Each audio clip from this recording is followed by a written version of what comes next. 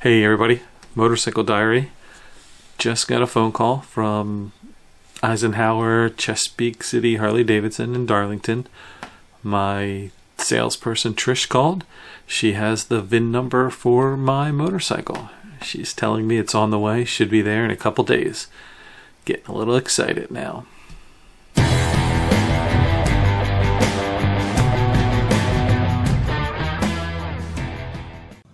There it is, my 2022 Harley Davidson Pan America Special. Gotta say, I do love this bike. The blue on it is amazing. I am impressed that this bodywork is actually something that's painted, not some cheap ABS plastic. Finish looks real good. I love the sound of this motor. I have to say that that's pretty much what sold me on it. And that color blue.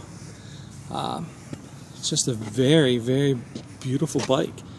You can tell someone designed it. It's definitely an enthusiast. Look at that. A Brembo down the bottom and at the top. That doesn't happen too often. Usually it's one or the other. There's that kick-ass headlight. Turn signals.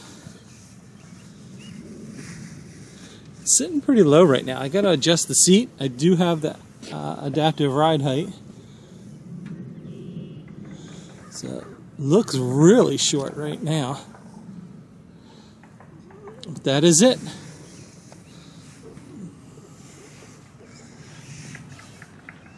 Just the layout's really nice. I gotta tell you, on my old motorcycle, I really did like this rim mount. It does not look good on this bike. I didn't think I'd be too worried about aesthetics, but I am. Have to figure out what I'm going to do as far as accessories or luggage options. Definitely carrying my camera setup in my little pocket now. I got the battery tucked away nice and neat in there. This was something I saw a lot of reviews on. Bouncing off. That looks pretty good. Still burning the smell off of the pipes and everything. It's very nice. Inner fender. Look at that. That's solid. I could put the extension on there. They have the sports bags that lay in here and then connect to this.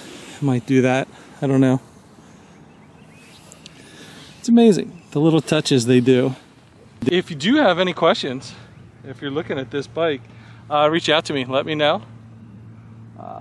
Until then, ride safe, be kind to each other, and take it easy. Spring is on its way.